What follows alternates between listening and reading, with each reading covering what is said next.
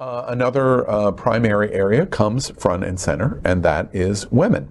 Women are front and center at Outshine's 25th anniversary at the Ladies Spotlight Film and Party on Saturday, April 29th. It's going to be at 7:15. The film is called Love Proof.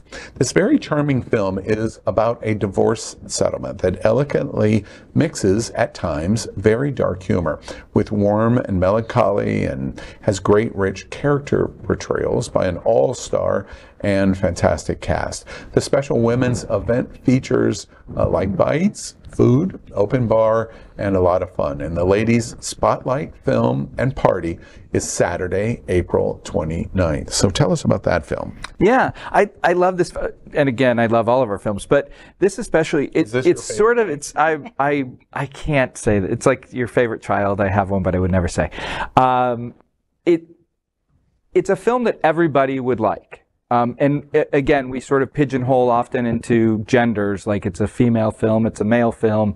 But this really is, it's a thriller, it's a suspense, neither very scary or very suspenseful, but for kind of, terminology, we'll call it a thriller suspense.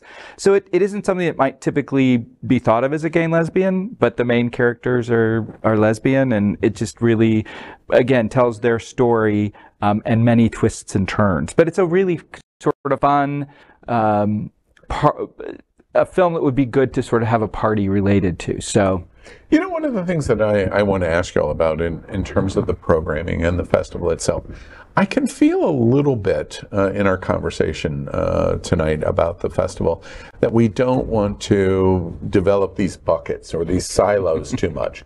My reaction is, well, wait, why not? Because there's no problem with that. We're the LGBTQ plus community for a reason. And if women are interested in lesbian film, they should have that. If trans are interested in trans film, they first and foremost should have we that. Should all enjoy each other's films. And exactly. And then all of our choices allow us to follow that. But first and foremost, we're giving respect to the different silos in our community. Why? This year, I just want to say this year, one of our board members, my board wife, beside Amy McGrady, is my dear, lovely friend Jennifer Chris, who's done the most amazing job putting together a women's committee and working with Joe tirelessly to pick the right film for the Women's Spotlight.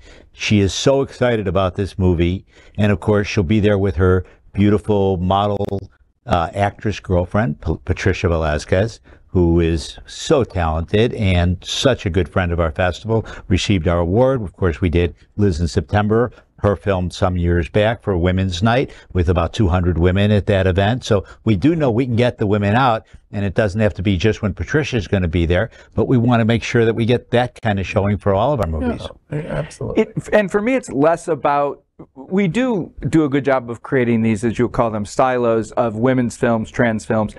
I want people to not feel uncomfortable going out of their own silo. Right. So it's not attracting more, it is attracting more women to women's film, but it's also attracting men to women's films. It's attracting men and women to trans films. It's sort of trying to breach so many of our films are so good that it's just like, I want an audience to see it regardless of who that audience is. The three trans films we have are fantastic, and to me, people need to see them.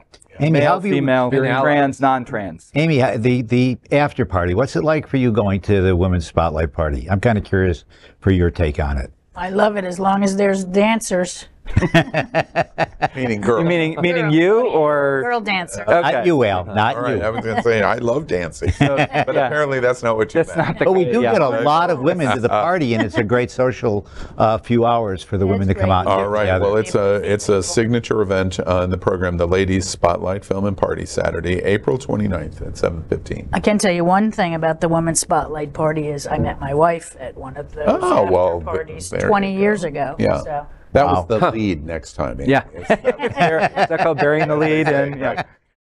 LGBTQ plus news is vital for our community and for the broader world as a whole. We have enough enemies at Fox News. Tucker, Sean, and Laura are loud.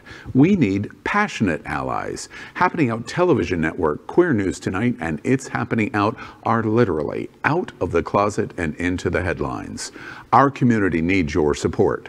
like this broadcast, and subscribe now to ensure the growth of the entire LGBTQ+ community.